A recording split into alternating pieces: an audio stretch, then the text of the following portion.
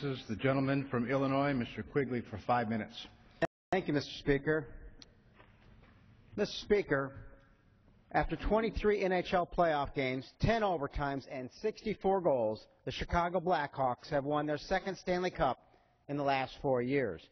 Congratulations to the greatest team in hockey on being the 2013 Stanley Cup champions. The impressive regular season began with a record-breaking streak of 24 straight games with a point earned, and it ended with the President's Trophy for the most points in the regular season. This success set the stage for an outstanding playoff run, a promise of things to come. The Hawks made good on that promise this week in one of the most incredible and improbable Stanley Cup final games in NHL history. Having already tamed the Minnesota Wild, taken down our arch-rival, the Detroit Red Wings, and dethroned the Los Angeles Kings, the Blackhawks grinded through the finals to one of the craziest and most exciting Stanley Cup wins ever witnessed. To say this championship-winning game was a nail-biter would be an understatement. The Blackhawks came from behind twice to overcome an amazing effort by the Boston Bruins, scoring 2 goals just 17 seconds apart in the final minute and a half of the game. Unbelievable goals scored by Brian Bickle and Dave Bolin ensured their names will be inscribed forever in Blackhawk history books, as well as on Lord Stanley's Cup. With outstanding efforts by Captain Jonathan Toews, Conn Smythe winner, Buffalo native Patrick Kane, the best defenseman in hockey, Duncan Keith, and of course the best goalie in the playoffs, Corey Crawford.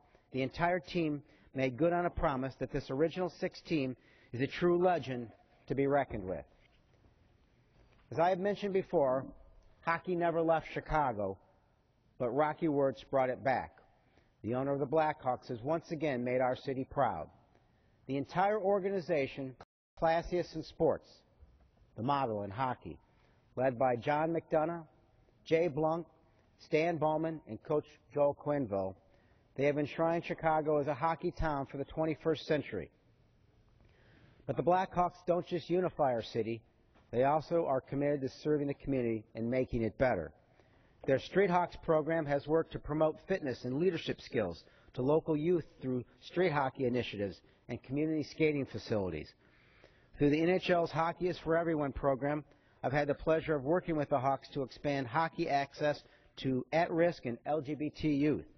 Because no matter what your background, every child should have the opportunity to play the greatest sport in the world. The Blackhawks have also been strong supporters of America's veterans and wounded warriors. Just this year, I joined the Hawks and the USA Warriors veterans team for an outdoor hockey game at Soldier Field. The Hawks gave these vets, most of whom are Purple Heart recipients, a once-in-a-lifetime experience they will never forget.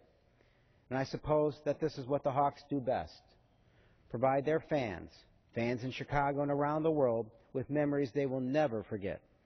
I look forward to new memories yet to be made during future Stanley Cup victories. Games with Blackhawk players who are just kids right now, with the memory of the shots heard around the hockey world ringing through their heads. Mr. Speaker, hockey is a special sport that brings people together, improves our communities, and most importantly, makes people dream the impossible and do the improbable.